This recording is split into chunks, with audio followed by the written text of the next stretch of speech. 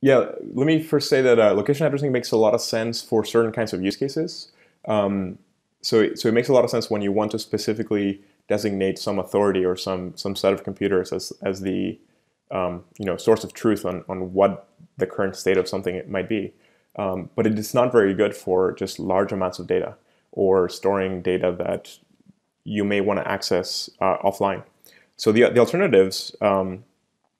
One example might be content addressing, and so this is what IPFS uses. Content addressing is the practice of saying, instead of creating an identifier that addresses things by location, we're going to address it with some representation of the content itself, meaning that the content is going to determine the address. This pretty much means you take a file, you hash it cryptographically, so you get a very small representation of the file, that's secure, so that you can't just come up with some other file that has the same hash, and you use that as the address. So the address of a file in IPFS usually starts with a hash that identifies some object, some root object, and then a path walking down. So instead of a server, you're talking to a specific object, and then you are looking at a path within that object. You're sort of looking at a root of a graph and then walking down its links to find whatever it is that you're looking for. A file, and then basically that points to some location, and you go there and it gets whatever's on that location, which may be the same when it was created, maybe something else, who knows, right? But you sort of go out looking at like what is at that location, whereas with IPFS it would be, you have this file and you go out and it's like, where is this file? Yeah, exactly. So in IPFS, you have these addresses which mean the content. So you start with the hash and so on. And then you have to solve the problem of locating it separately, right? So HTTP has this nice property that because the identifier is the location, you know exactly where to go, you talk to those computers, and you get the file. So it's nice, and that can be pretty fast. But it doesn't work in the offline case, right? And it doesn't work in large distributed scenarios where you want to minimize the round trips, or you want to minimize like the load across the network. And certainly when you have just tons of data, it becomes a pretty big problem to just constantly be making requests. Instead, in IPFS, you have this separate, you separate the steps. And so the first step is you identify the file with content addressing. And then the second step is you actually go and find it.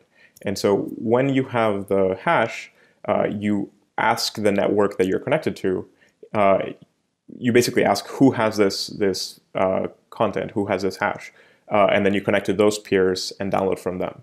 This is basically what DHTs do. So this is a well-known technique. This has been around for 15 years. In fact, this is how BitTorrent works nowadays. Nowadays, when you go and download a torrent, it usually starts with an info hash, and that info hash is just a hash that gives you a set of peers in a DHT, and then from them you download the torrent file, and then you start downloading the rest of the file. So this is not new. This is actually a pretty old idea. It's been around since 2000 or 2001, but it hasn't been put as part of the web itself yet. There's been some attempts in the past, but they haven't.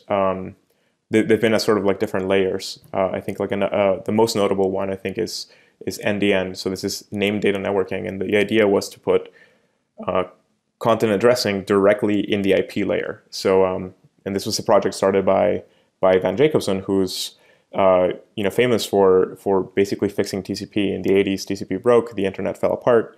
Van Jacobson came in and said, here's how we fix it, and he came up with the entire field of congestion control for TCP and so on, and just sort of became an internet hero.